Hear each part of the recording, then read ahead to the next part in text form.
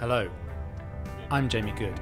It's 8 AM on a July morning in Jerez, Spain, and I'm heading to meet Willy Perez of Bodega Perez.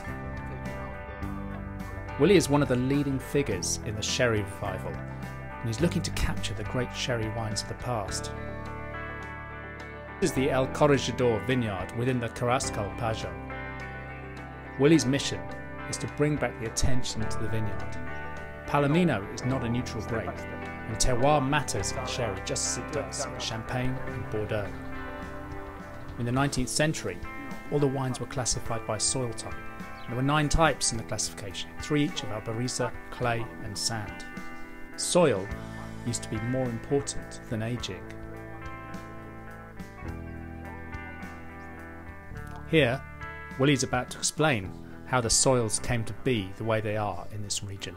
Ocean, and then you have an island in the middle, okay, which is all the mountains of Cádiz and Granada, and then you had 2 stretches. The north one is the future Río Guadalquivir, and the south one is the future Estrecho de Gibraltar. Okay, Estrecho de Gibraltar is still here, but this stretch collapsed, you know, and closed completely. So for living the diatom needs 2 main things: the sun, the light, and the organic material, or also salinity, pH, or whatever. So you have in an ocean the light in the top, and then in the bottom of the ocean you have the organic material that falls from continent. When Andalusia went like this, you had here a situation very good for the diatoms to live. So it spent like 10 to 15 million years, you know, felling and felling, like 1 millimeter more or less every 100 years, more or less. So we had like a shape, really long shape, from 200 meters to 400 meters, more or less.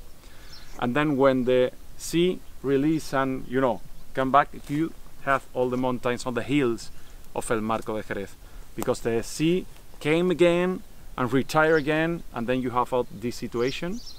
And obviously you have all the clay in the bottom, then you have albariza with clay in the middle of the hill, and then you have the really pure albariza in the top of the hill. An enlarged version of the floor. Yeah, beautiful. That in the top of Córdoba, okay? So in fact it's hard to achieve this vineyard in Jerez. In Sanlúcar, you know, harvest.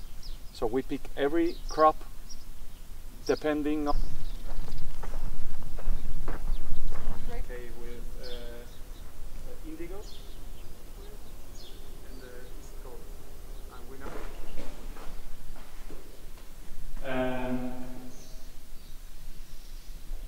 You need to taste, obviously. But what we want to recover is a white wine inside the sherry wall. A white wine with maybe 5 months of crianza biológica, 6 months, and had a category for the base of the pyramid, and let the very old sherries in the point of the pyramid. But we need that base to, you know, make the sherry survive.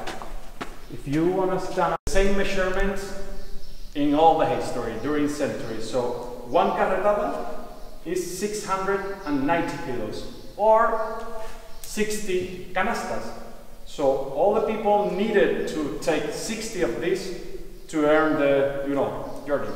So this situation is 3 plus 3, okay? And it's the exact size to put 1 carretada here, 690 kilos, okay? So you need 4 people here with the feet always in the same direction, okay? So you start with this size, this amount of grapes, more or less. Once you press it like this, you take this and put the half in another, okay? So this is empty, and right, you put here like this again, and press it again. Once you press it, you put this quarter here, okay? And then you finish it, all the, what we call first pressing, Yema. Yema is the name for the wine you obtain by the feet. Yema, okay? So then you have the second pressing. You put like this, take all the skins, and you need to build here a cylinder. This is complicated, really complicated. You need to put like this, and then you put this rope we cut en plate and put around. Then every two, more or less, you put more grapes, and then you protect for falling, and put like this, and then more and more, and you build a cylinder with en plate. Wow. Till here. And then you put these two pieces here, okay? And then start to put down and pressing, and the must come through the en plate. Okay, this is the second pressing. I will show you photos because my English is not that good to explain this properly. That is quite simple. Okay, this is the second pressing. With the yema and the press, you will have a cask. So the measurements of the cask is also the same from a carretada. So if you need to pick or have 200 casks, you will have or you will need 200 people making the harvest, because one carretada will give you one cask. Okay? Sometimes less, sometimes more, depending on the harvest, but more or less one cask. Okay? So as I told you, this is typical to filter the skin, and then with a jar, you take 1/2 cask there, and with a jar, you will fill everything. So traditionally, all the wines were fermented in the vineyard in the past, in the 19th century. We have another room there for that, okay? But in the 1970s, 1960s, with all the situation with Sherries, this modern thing, we needed to build new wineries in the center of the town. Really big wineries. So in that moment, you couldn't separate Balbaina from Macharnudo, from Carrascal, from whatever, because the pressing were very, very big. So every, track you needed to blend. So in that moment we start to blend all the soleras with different pagos. So in that precise moment we lost the pagos thing, because in the beginning we did ferment all the wine in the vineyard. So the wineries, the winemaker came to the vineyard to taste the wine directly in every vineyard. So then you could put your solera with a different vineyard, and you knew perfectly that. In the 1940s, 1930s, you press the mast, and then you put this car, to put all this cask into the city. Okay, so it's very, very hard, very difficult. And I, jump one part of the process, which is the asoleo. Until 1969, all the grapes needed to be asoleados in this redoble, is the name. Under the sun, at least 7 hours.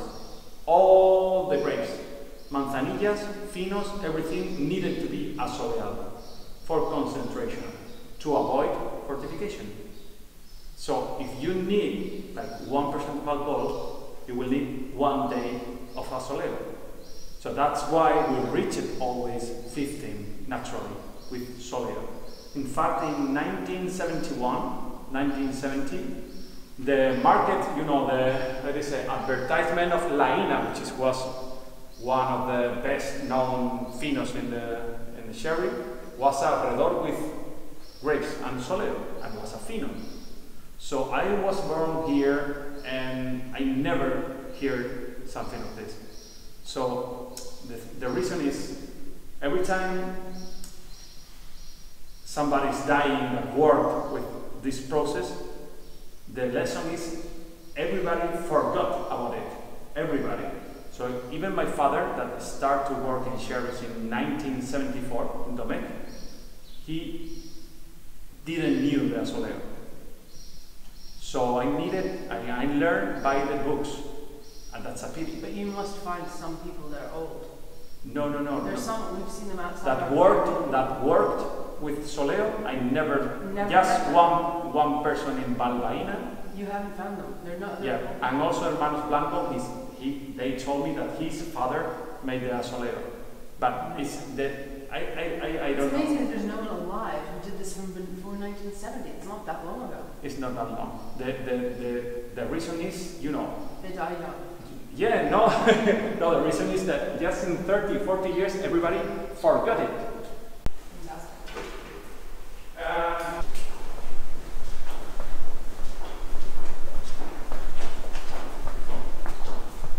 Red wine, which we sell, you know.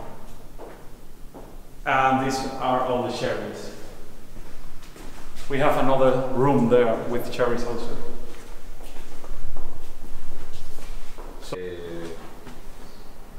Hay un sitio que no... Viene Edu ahora, Ah, el perfecto. de tradición.